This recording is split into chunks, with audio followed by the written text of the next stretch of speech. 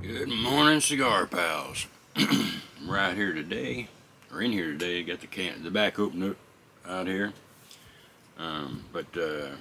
We're smoking King of Solomon. This is by Lucky Cigars. Who the heck are Lucky Cigars? Don't ask me. I've tried to do research on them, but anyhow, here's a cigar that goes in that tube. Nice, pretty Solomon wrapper, or Solomon shape. Got that artistic design on it. I don't know what they call that, but anyhow, torpedo top.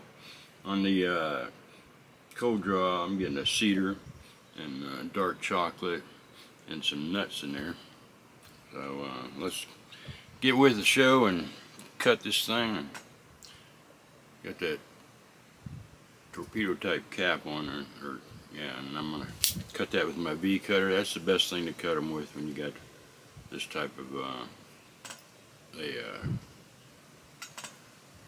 cigar.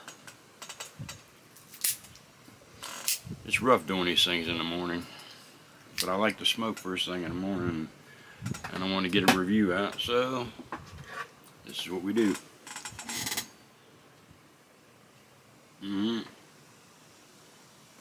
That's cedar, a dark chocolate, and a nuttiness. I'm tasting the same thing I'm smelling.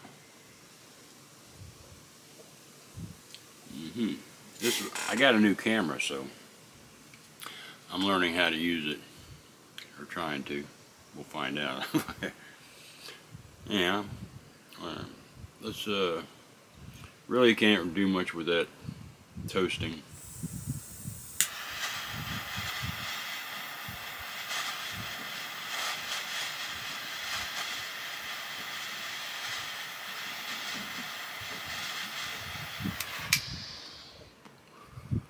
Some people will cut that with a straight cut guillotine cutter, but I've always pretty much done it this way. I kind of get a kick out of watching it burn into itself.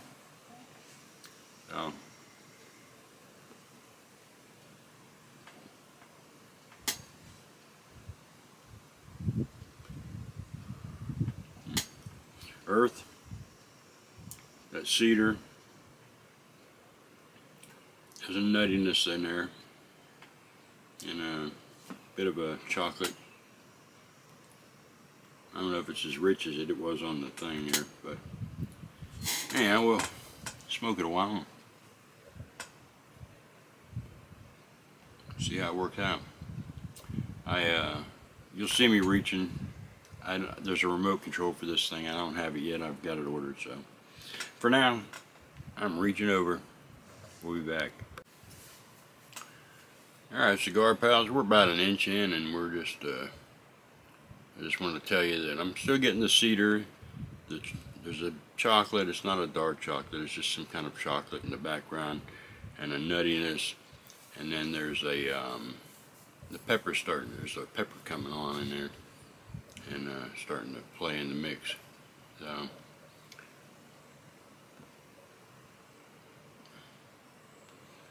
And when I come back, I'm going to tell you a story about how I found how everything that happened to get me to this cigar. Matter of fact, I'm going to tell you right now. So, I'm over at the PCA, Premium Cigar Association trade show, and I'm walking around the night before, and this girl comes walking by me, and she says, King Cigars, they're the best." And I looked around and I said, "Really? Now we got Placentia here, We got a Fuente here. We got we didn't have Davidoff. We had Steve Saka's Dunbarton Tobacco and Trust, E.P. Carrillo, and Lucky Cigar, who I'd never heard of. Girls telling me they're the best. I'm like, that's pretty interesting. So I didn't think much about it, you know, but the next day I was walking around the trade show, and sure enough I run across these guys. And I got talking to this girl about their cigars, and I saw they had this King Solomon, right? And I'm like, I have one of those. She said, really? I said, yeah. Well, there was my mistake. I shouldn't have told her I had one, because then I didn't get a free one.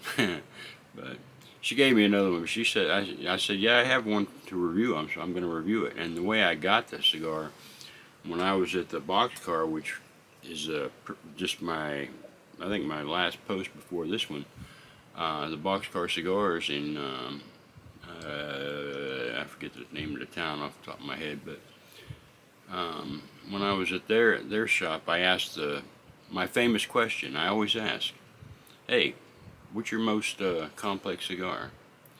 And the guy named Ben, without a doubt, without any hesitation, he said, this King Solomon.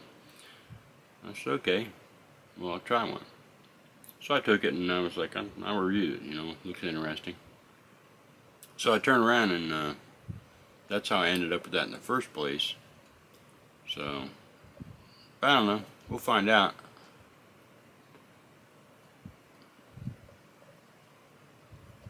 Construction's not bad. The burn's nice. A little jaggedy. Ash ain't bad, but draw's good. Especially for that type of cigar. But I don't know. This cigar is really gonna have to come alive for me to say, yeah, that's the best. So, hey, we'll be back. Alright, cigar pals, we're back with this King Solomon. This thing's got the cedar, and the pepper's building a little bit. Started about an inch in or so. The nuttiness, it's got a saltiness to it, and the nuttiness, and the chocolate about halfway through the first third starts to develop. It's almost like a Snickers bar. You know, I mean, realize that when I'm talking about a Snickers bar, we're not talking about a in-your-face mouthful of chocolate and peanuts. You know, we're talking about just an essence of. So, I'm not, you know, it's got some complexity to it. Maybe it'll build better, I don't know, but it's not terribly complex. It's not, I hope Ben was wrong and this isn't the most complex thing he's got in that shop. And matter of fact, I'm sure he wasn't, because I think I smoked a cigar that was more complex than this, so, when I was there. But, matter of fact, I think I smoked the last call, and I like that cigar. Anyhow, that Wild Hunter, I think, as a matter of fact, that Paul and Jesse were smoking, that was more of a, that would have been a lot more complex than this. But we'll smoke it, we'll see. Who knows? It might just wake up and really blow my socks off. Who knows? We'll be back. Alright, and we're back. We're about down to that, I got a screen over here, and I keep going to the screen, but the lens is out here in front of me. But we're about down to the band, and the ash just dropped. It's breaking off in 1-inch chunks. One of those 1-inch chunks just dropped in my lap. But it's becoming a little more complex. The chocolatey is taking on a bolder flavor in the nuts, and that saltiness, that snickery thing going on. And it's coming on, it's becoming a much more predominant presence there. The finish is becoming much longer.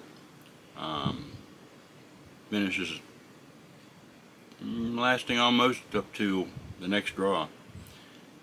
So it's becoming interesting. We'll see. I'll be back I'm going to take that band off. Let me take the band off and make sure nothing rips. If I can find the end of it, it's got these little... Where's the end of it? There it is. There it is, I found it. Oh, that came off nice and neat. Nice and neat. I always like when that happens. We'll smoke with this part on for a little longer. And we'll be back at the... We're going to be back in about a half an inch, and we'll tell you if anything's changing. Okay, we're back at the end of the second third. And that bitterness went away. It must have just been... I must have hit a stem or something that just gave it a bitterness for a minute there, but it's gone. The cedar's coming back on kind of strong, and the chocolate and nutty and sweet, the salty sweetness and the snickery flavor, if you will. It's all mixing to a nice crescendo. I hope that cedar doesn't build too much more. It might become too overpowering. The pepper's still there, and it's getting a little stronger. But overall, not bad. It's got some nice complexity to it. Early on, I didn't think it was going to build to that great of a thing there. But yeah, I'm losing. I can't talk right. But that pepper's numbing my tongue, as a matter of fact. But it's I don't know why I keep doing that. It's the burn's a little off right there. I had to touch it up once before, and I think I'll touch it up again. But overall, it's become a pretty interesting cigar. We'll be back for the finish. Okay, we got a little more to smoke, but we got, it's not changing. It's maintaining that nutty, salty, chocolatey, snickery flavor.